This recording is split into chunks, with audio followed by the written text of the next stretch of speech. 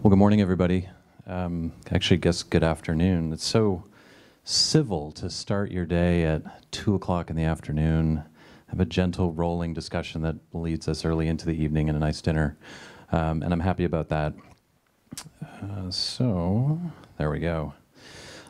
Today I want to talk to you about some rights reserved. I'm going to talk a little bit about CC. I want to talk about suborbital space travel, about collective action, about how everything that we do is political, and the big open, an idea that we've been working on with other partners. So first of all, CC has changed a lot since you may have first known us. We began in 2001, and today we're an organization that works collaboratively with affiliate chapters in over 85 countries around the world. You likely know us for the licenses and these icons that you see over my head, and the idea of going from all rights reserved to some rights reserved. Now, CC itself was born out of a movement for what we believed to be unfair copyright laws. The Copyright Extension Act of 1998 in the United States, extending the term of copyright from life plus 50 years to life plus 70 years. I'm a Canadian, and so it's still life plus 50 in Canada, but in the US it went to 70, and it went to life plus 70 retroactively, which we felt was particularly unjust, since it's hard to incentivize someone to do something that they've already done. Nonetheless, a Supreme Court case followed, and we lost that case. Lawrence Lessig, our founder, lost that case and had agreed with Eldred, the person that he had worked with on that case and who had been in the test case, that he would do something to make something good come from this constraint of copyright, this thing that we all hold and none of us can dispense of unless we have a lawyer. That we would do something that was simple and standard and easy and free. And there began this idea of the CC license tools. So advocacy has always sat at the center of what we do, even though we are an organization that provides these licenses that have become a standard that many people count on. Advocacy is at the center of the work that CC does all over the world. Now, those licenses are the product of a global community. They were originally written first by the CC organization in the United States, and then adapted collaboratively for every single country in the world. We called it porting, which is a term we borrowed from video games and software. And we would adapt for the local needs of every country. A number of years ago, through a 2-year-long global process, we worked with those communities to build a license, one license to rule them all, so to speak, the 4.0 suite, which is a single license which operates globally that everyone can use. And that was written by, and is maintained by that global community. And it's been used, those licenses, as you saw earlier in the opening presentation, have been used over 1.2 billion times. CC today is more than just licensing. We're a capacity building organization. We are infrastructure for the internet, relied on by many in order to pursue their work, whether it's open access or open education or sharing photos, videos, 3D models, and any number of other things. But every day our work is in service of these community-based teams that we work with to enable them to pursue their own agendas and to be a hand-in-hand collaborator in that work. So I'm based in Toronto. Our team is based all over the world, and as I mentioned, those chapters are around the world. Just recently, CC has been involved in pushing for education reform with UNESCO at the World Global Congress, which is where I was about a week ago in Slovenia, working on copyright reform in Europe with our partners in Communia, Mozilla, Wikimedia, EDRI, and others. In the NAFTA negotiations that are ongoing in Canada right now with Canada, the US, and Mexico, and supporting local campaigns like the Diego Gomez campaign, a story of a young man who shared a single paper and could face up to 8 years in jail for copyright infringement for sharing just a single paper online. So today our major initiatives focus in 3 areas: the movement, the infrastructure, and education. I want to talk to you a little bit about those so that you have a sense of what we do and maybe find some pathways in to work with us and our community.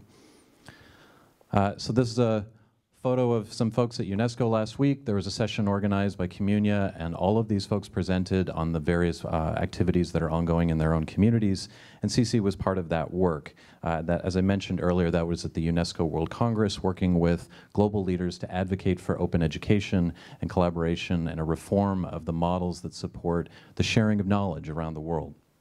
This is now at the center of our strategy, enabling local teams to be stronger and to work together, and that's what we do every day. We also know that CC's tools need to evolve over time, and the license is just one piece. We often talk about how the licenses are three parts: the legal code, what we call human readable deed, and the metadata. And we'd like to add a fourth layer to that, which is software, a registry-backed piece of software that allows us to track all of the available works on the web, their location, and their associated metadata, so that we can provide tools to the open movement to let them build things to provide utility. Now, the piece we're building right now, we call CC Search, and you can try it at ccsearch.creativecommons.org. Actually, this is the largest screen I've ever had, so for the first time, you can actually read the URL that goes with my presentation. We've indexed about 1% of the commons for this beta, which we launched in February. It's only photos at the beginning. We wanted something people could try and use and give us feedback on. And so we've released that. We'll be versioning that in November and adding new features and also adding new content. But our goal is to index all 1.2 billion licensed works, going on 2 billion or 5 billion over time, and make them available through an open API so that we can build services like search, but also so that others can build services to make the commons more usable and discoverable. Lastly, we know that CC can't be the only experts in this, and so one of the things we've been working on is a project we call the CC Certificate. And the idea here is to build a set of open educational resources that anyone can use in their own time. We are literally writing the book on CC, on how we work openly, on how you use our tools, how you apply them, and the challenges and opportunities associated with working in the open. That certificate will be both OER that anybody can use anytime and remix. It'll all be open content, but also an optional certificate for people who need that kind of training or who would benefit from being able to demonstrate that proficiency. And we've heard from, in particular, librarians, educators, and people we work with in government that that's a useful tool for them. And so we'll be launching that at the CC Summit in April of next year. So let's talk a little bit about space travel. This is CopyCamp, so I want to talk about copyright, and I'm going to start here. Come with me for a minute and just imagine something. I want you to imagine that some point in the next 20 years, it will be possible for you to get on a spacecraft and travel around the world in a suborbital spaceflight. Any destination in the world in 90 minutes. You can go anywhere in the world suborbitally in 90 minutes. Cape Town, Beijing, Toronto, you name it. Now think about how complex the laws will have to be to make this work. Imagine the International Space Station circling the Earth at 17,500 miles an hour, thousands of communications satellites, and maybe hundreds or even thousands of flights a day traveling around the world, crisscrossing each other in suborbital space. Think how complex these laws would have to be and the regulations in order to make this safe and efficient. Now imagine if the way that we made those laws come to pass was by taking the existing Road Traffic Act and adding the words "in space." This is what we did for copyright in the digital era. We took the old laws that were written for printed books and we added the words online and digital. And that's worked out just about as well as you would think that that would.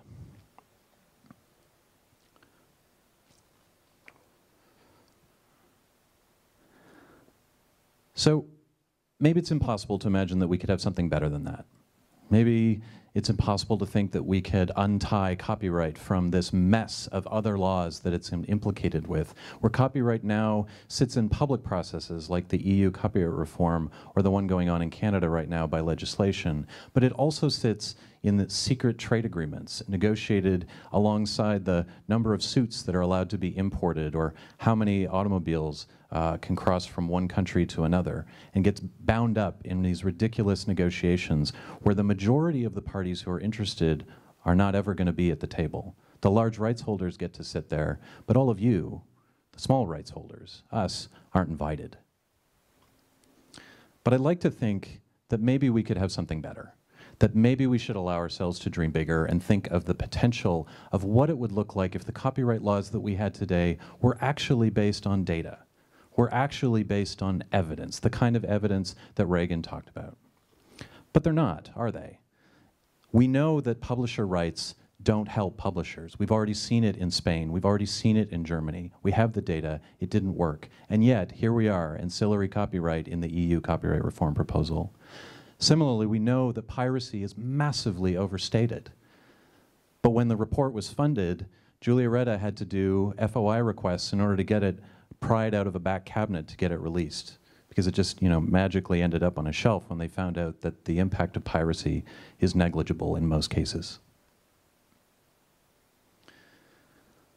Copyright is an exclusive right given to every person who creates, every single one, every one of us. And it's automatic, and it lasts for a very, very long time today. It's supposed to drive innovation and creativity. It belongs in public debates, not in private negotiations. But this is the new normal. And make no mistake, the issues that we're dealing with, this is a global fight. And so why do I in Canada, besides the fact that I work for a global organization, care about EU copyright reform? Because whatever happens here is coming to a country near you. Because this is the strategy of the rights holders around the world. It's a ladder effect. They will try for every right that they can land in every jurisdiction that will listen all around the world. They will attack the rights that they don't like, and they will advance the rights that they think they can drag over the line and then export them everywhere. We've already seen this with the education exception. So Canada has a broad education exception under fair dealing. And the first thing that happened is, as Australia went into copyright reform, the publishers went over and said, well, it's destroyed the industry in Canada, and put out a report full of specious lies that said that no one writes books anymore in Canada, which is, I can tell you, is not true. Then they came to Europe and did exactly the same thing. And we're seeing this all around the world. So we're defending the Canadian copyright exception in European copyright law negotiations, because we know what happens there will come back to Canada, because we're reviewing our copyright right now. And so you have copyright review in Argentina, Canada, Australia, South Africa, and the United States all going on. But you also have secret agreements. You have NAFTA right now. You have TPP 11, or TPP minus the United States. You have EU Mercosur, you have CETA, and who knows what else, because they're secret. And so we have to wait till we find out about them and then hope someone will slip us a copy of a draft, because we're not invited into those rooms. You're not invited into those rooms. But it's always the same agenda. It's always extending terms. It's always eroding exceptions. It's always takedowns and filtering to protect old models of industry, and it's always protectionism. And the saddest part about this is these secret agreements live on until they get rewritten. They last forever if they never get changed. They don't move at the speed of the internet. Not that copyright does either, but they don't. So a good example, Canada, a late participant in the TPP negotiations, has notice and notice. There's a clause in there that says, it's okay, Canada, you can keep notice and notice as long as you never change your copyright laws. That's written into the agreement. These kinds of terms, what does that term do when Canada tries to do public legislative change with their communities about what is the right copyright law? Oh, by the way, we made this secret agreement we can't tell you about. Sorry, if we do this, you lose that. That's what happens when we don't do copyright law in public. Now, our opponents have more money, more influence, more access to the change maker or to the policymakers than we do. On our own, I'll be honest with you, we are not strong enough. We are not well enough funded. We are too few on our own, and our voices are not loud enough. But together, we have that opportunity. If we work together, if we don't pick small fights with our friends, if we pick big fights with our enemies, we have those opportunities to make change. CC is doing that work and collaborating with teams all over the world. I mentioned Communia, C4C, EDRI, Mozilla, Wikipedia, IFLA, and others, and you, I hope, if you're not already involved, will be compelled to join us in that work. Everything is political. This is obviously political work that we are doing. And I would be remiss if I didn't note that here in Warsaw was the last time that many Creative Commons members saw Basil Kartabil, a Syrian Creative Commons activist who earlier, not a month ago, we learned had been murdered by the Syrian government. He was someone who tried to bring the internet and openness to Syria. There's a wonderful, wonderful piece by Alice Su written in Wired magazine just yesterday about him and his legacy. And here was the last place we saw him, and here we are fighting for copyright still and for the open internet. And I want to remember him and the work that he did. We are all very fortunate to work in a place where we're allowed to disagree with our governments, and we are allowed to speak out for openness and collaboration. But copyright reform in Europe was supposed to be this grand opportunity for us to modernize, for us to dream of a better internet. And 3 years into this grueling process of copyright reform, with these thousands of amendments that are going to be reviewed by 5 committees and then go forward and then still have to get implemented by member states, it sort of feels like we're still just protecting old business models and worrying about whether or not which policy is going to break the web as we know it. I've heard more than a few suggest that maybe we should just delay this whole process so it can die on the vine with this session of the European Parliament, and we can start again and maybe get it right the next time. Still, I think there's potential for good outcomes. I think there's still opportunity. There are education exceptions that could be meaningful if they were available to everyone, if they are not restricted by learner or teacher or technology. There is power there and there's meaningful potential. At the beginning, text and data mining, the ability to use powerful computers to review materials like data in order to tease out patterns and learn about the content that we have available to us, things that would help us unlock discovery in science and enable new business models. There is potential there, but it can't be limited to scientists alone. It needs to be for everyone. It's a transformative use that will unlock things we will never find otherwise. Freedom of panorama, the most obvious public policy idea I could possibly think of, the most no-brainer, you should be able to take pictures of things in public. The idea that this is illegal is obscene, and in many countries it is. And finally, the idea of user-generated content, a law that actually reflects the way humans use the internet and their phones, seems obvious, and there's great potential there if that actually made its way through. We're not without hope. I was doing a little bit of research and I stumbled upon this little piece of research. And so, December 28th, 1537, Francis I signed L'Ordonnance de Montpellier into law, which required that every person who wanted to publish a book had to deposit a copy of that book on the best available paper into the Royal Library at Blois. This was legal deposit. It was the beginning of an idea of an education exception, because at that time there was obviously no internet, and so the only way that you were going to have access to free knowledge, books you didn't pay for, is you were going to go to a library. That's 170 years before the Statute of Anne codified the idea of copyright. The idea of sharing knowledge, or at least the formal law that required the sharing of knowledge, is 170 years older than the idea of restricting access to knowledge or the idea of protecting copyright for booksellers. But none of these things are certain. We have a long way to go. I spent some time in politics before I ended up at Creative Commons. I was an advisor to the mayor of Toronto, David Miller, and one of our old sayings was that the public, or that politicians should find a parade and stand in front of it.